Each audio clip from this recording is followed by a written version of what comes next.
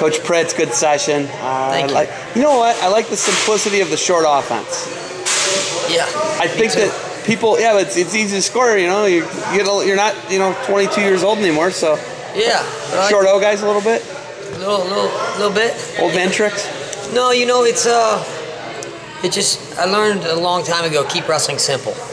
And I think as wrestling people, we try to complicate a lot of things and try to be, super technical. And again, I guess I think that is super technical when you start looking at the little details of where you put your hands and where you put your feet and the different pressures. And, and I know there's a lot of ways to do things, but I try to keep wrestling simple.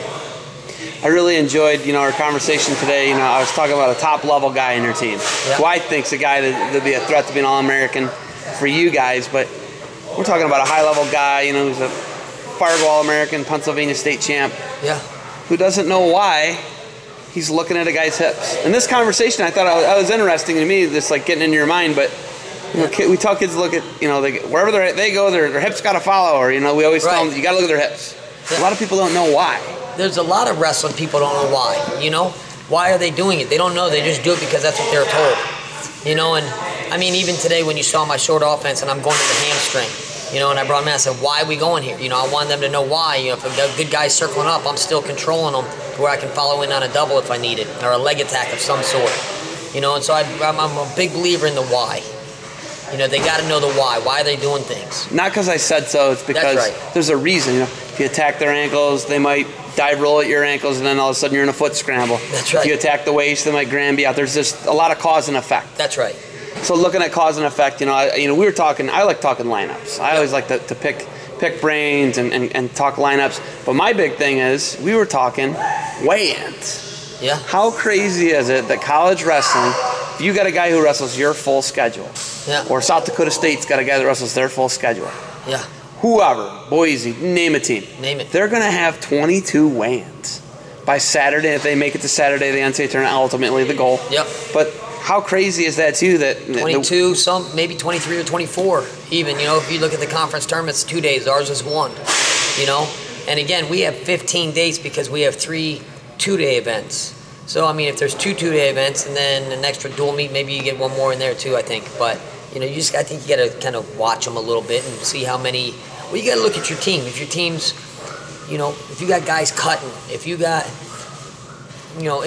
if you have a super disciplined team and they're cutting, maybe it's okay. Maybe if it's okay. But if these guys are cutting a little bit and you like, we have a young team coming. That's what I was just gonna say. You guys got like. We don't know if they're disciplined. We don't know. And there's a lot of people calling us, oh, you guys are going to be really good. And I was like, we have potential to be really good. There's still a lot of question marks, and there's going to be adversity. And we have a lot of good high school wrestlers that accomplished a lot of high level things, and have beaten some high level people on the senior level, and beating guys that have done amazing things in a college career. But how are they going to respond in a 7-month season? How are they going to respond to the grind of school with the travel and week in and week out, and the discipline of the training and the discipline of the nutrition, and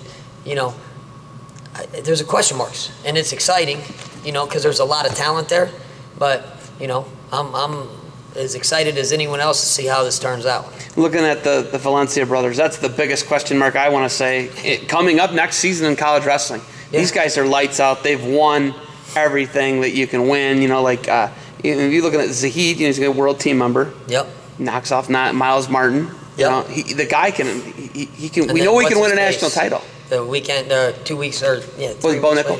Yeah, Bo Nickel in 2 matches. And I was saying that to you today. I'm like, we know the guy can win a national title, and it wasn't like those matches where, well, he crotch lifted the guy or he caught him in a gut. Right.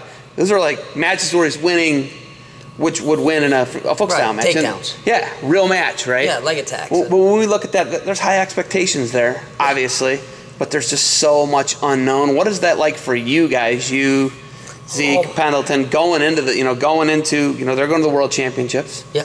To some of you guys send a guy with your guy, with Zahid. Yeah. What's this like? What's this anticipation like building for you? I can't answer for them. I haven't really talked to them about it too much. But I can say for me, it's exciting. because I know they're great competitors, and that aspect's exciting. I know there's going to be some pitfalls. You know, do I think that they're going to go through the season unscathed and just smoking people? Not necessarily, but I don't think they're not going to do that either. You know, but I'm not sitting here going, wow. You know, I'm so confident because there's such good wrestlers that they're just going to blow right through. You know, there's a lot of good wrestlers out there. In a folk-style season, as you know, 7-minute matches, grinding all year. I mean, it's tough wrestling. Folk-style wrestling is tough wrestling. And sometimes the best wrestlers don't always win. Sometimes it's just the toughest wrestlers win, you know? And I like to think they're pretty tough too, but how are they going to handle if they take a nick? You know, you know, somebody knocks them off that's not supposed to knock them off. How are they going to handle? Tweak their knee. Yeah. Tweak their shoulder. Anything like that. You know, it's a long year. What do we have one college wrestler in the history that's gone through undefeated, right? I'll say it since you've had 4 years of eligibility. Yeah. You know, one undefeated, and there's a lot of people that tried it. You know, and so people take nicks. You know, people take nicks, and how do you respond, and how do you come back and recover from that?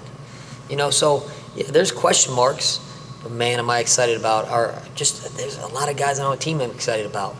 You know, and they're working hard right now, and they're excited, and they're itching to go a little bit. So, you know, and you know what? We also have competition in the room at several weights. So I'm excited about that too. I don't know who's going to start at 4 or 5 weights. Maybe even 6, but you know, I don't know.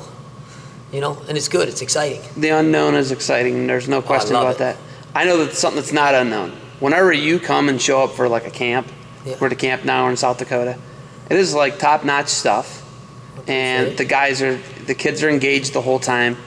Now, like when you look at that, I look at there's a handful of guys who can really like grab a room, run a room like you do, and keep the kids engaged, have a little bit of humor here and there.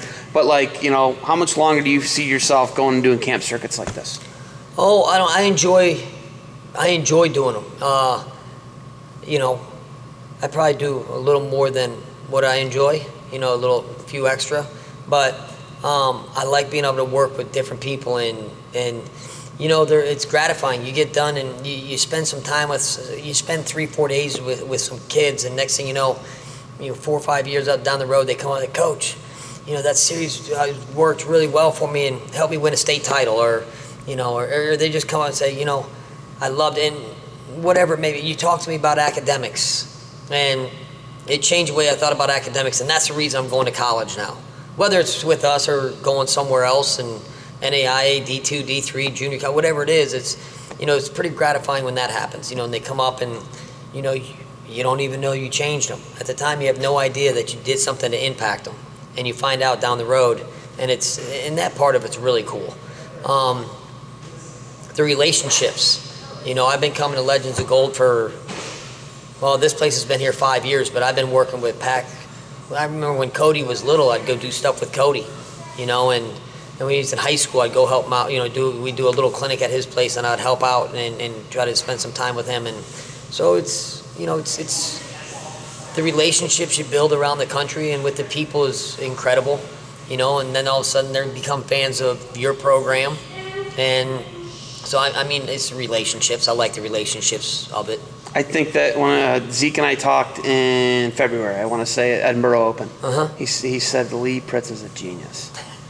And I think that you're an expert at reading people. I feel like that. Is that something that makes you such a good recruiter, would you say? No. Well, I appreciate that, but what makes me a good recruiter is I have good people to sell.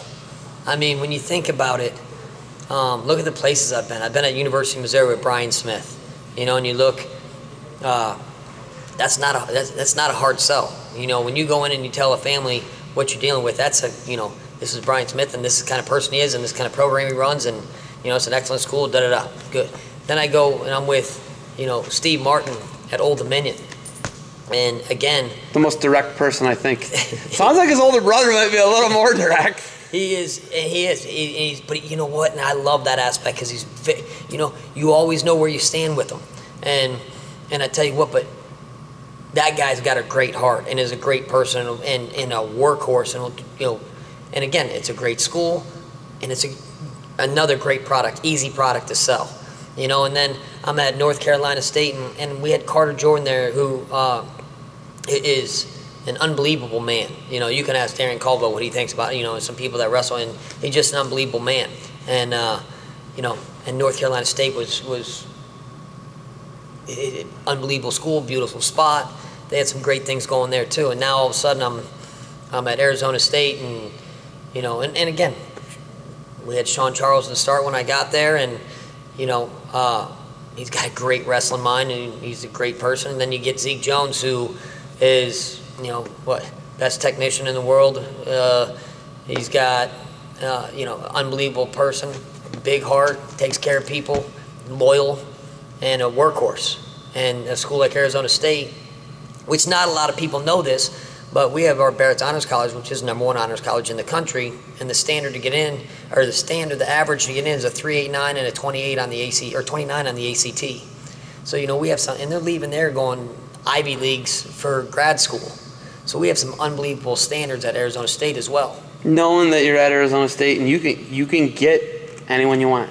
Mm-hmm. You went to Eastern Michigan. They can't get the guys that you guys can get. You know, you know, there's just schools that have ceilings. That's right. Whereas you guys, you know, you're the only school west of the Rocky Mountains to win an NCAA title in Division I wrestling. Right. I mean, that speaks for itself. You know, under Bobby Douglas, but knowing you've got this, it's an easy sell, like you're saying. It is. You know, and I've been fortunate enough to, again, have great relationships around the country with a lot of people, and then I didn't have to sell them a bill of goods. You know, I wasn't here going, hey, I know, you know, whatever, if it's the program's not a good program, there's not good people in the program, and I got to try to sugarcoat that somehow. I don't have to do any of that. I've been around good people and that take care of kids, and they're in the college athletics for the right reasons. And again, I just think I've been in very fortunate situations, and you know, and somehow, some way, shape, or form, I got deemed that I'm pretty good at recruiting, and it worked out good for me. All right. Well, it's about dinner time. You got anything else for me? I don't, man. I'm glad you're out here, and you know, Legends of Gold is if you've seen the growth in this place in the last 5 years, it's been amazing. I've been here from year one when it was kind of beat up to, you know, I think they had this building here right now, which is a 4-mat wrestling room for, what, 3 years now? And, you know, they built it. The changes this place has made over the 5 years is unbelievable. And starting to watch the kids come through, they just had some guys, and I don't even know the rules on recruiting. I guess I can't say their names right now, but they've had some guys that have grown up in this program that are out in Fargo right now, double All-American, you know, becoming double All-Americans, and I think they now had 10 double All-Americans here or something. That's pretty good. That's really good. I mean, in Beardsford, South Dakota, with what, 2,000 people in the town? Yeah, I don't think there's enough people there to start a fight, but there's not. There's not. But it's amazing. So what Terry Pack has done here is, and I'm proud to be part of it from the start.